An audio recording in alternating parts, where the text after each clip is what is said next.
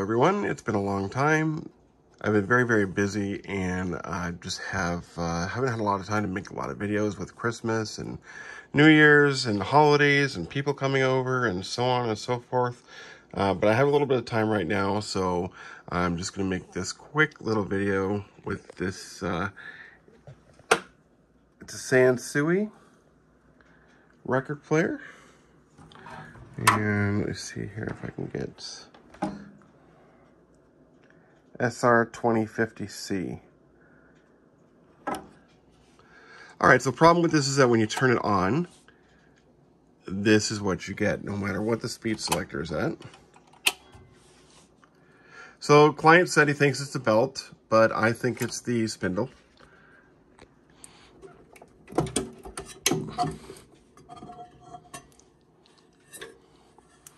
Go.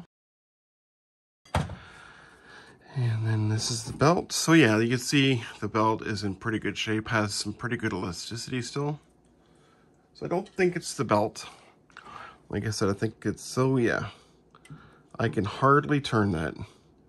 So what it is when the platter's on, it's basically, it's binding against this here. So yeah, what I have to do now is I have to take this off and get to the underside, because there's going to be probably another nut on the other side of this holding it together. Unplug it first, just like that.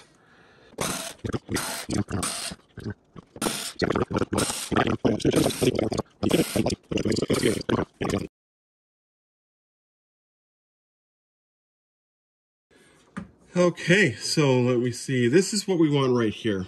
So I'm just going to flip this back around, like so. Open that. I love this kickstand. Yeah, so back on with the commenting. I appreciate all your comments, all your feedback, except the ones that really just I don't care for. I know it's YouTube, and I know that's what I'm going to get. That's what I signed up for when I made the channel. But at the same time, I've got a very big problem with stupid criticism. Like, you know, if I say something and it's not what I'm supposed to have said, like I used the wrong word or something like that, I really don't care to be corrected, especially multiple times by the same person. You're going to do that, you're just going to get yourself banned from the channel, because, you know, nobody needs that shit.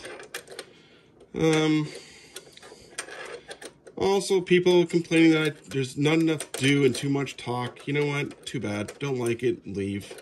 Go watch somebody else. Keep your comments to yourself if they're not nice. I know it sounds cliche, but you gotta be nice in the world. Be kind. So that's that. That came out there. So, like, this is very stiff. So what we're going to find in here is there should be a little single ball bearing down here. And then basically there's going to be all this old shitty grease in here. But I have to undo this screw. You know, I never understood before why some YouTubers, they would, when they're making a video, they would talk about, you know, people commenting on their stuff and complaining. I completely get that now. Okay. So it's pretty dry.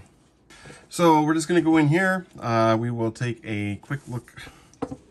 Let's see what's in here. Probably not much.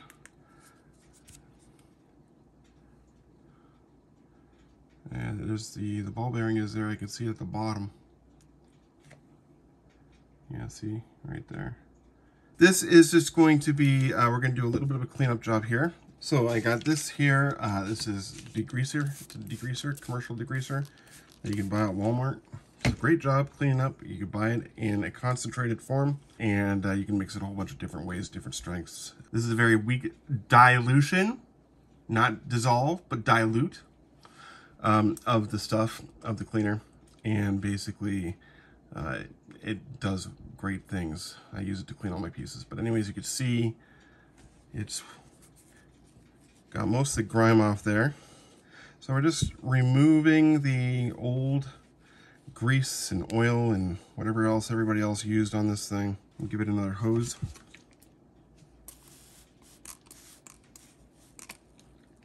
Let it sit for a moment, and then another little cleaning. So that is going to be as clean as that gets.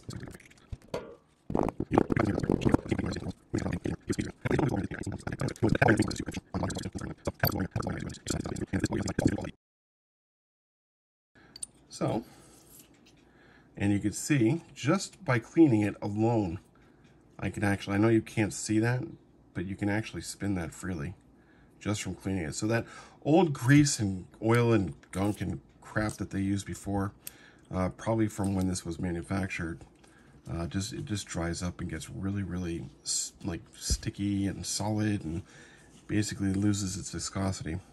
So just clean that out. Nice and easy, moving smoothly, beautiful. Oops.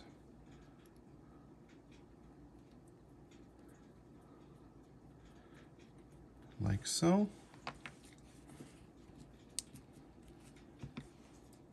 Now the set screw just prevents the spindle from falling out. So it's locked in there now. It spins nice and freely. Beautiful. Go. We're going to put it back in the hole right here.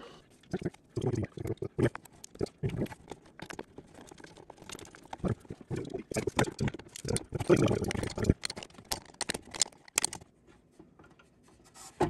go. That's nice and tight and secure now.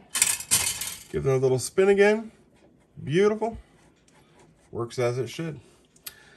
Alright, so here we go. Turntable's back on. Turn her on.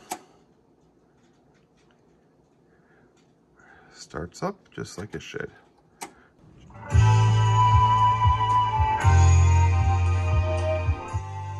Well, that concludes this video, guys. Thanks for watching. If you like this video, please give it a like. And if you haven't subscribed, please click subscribe. And we'll catch you in the next video.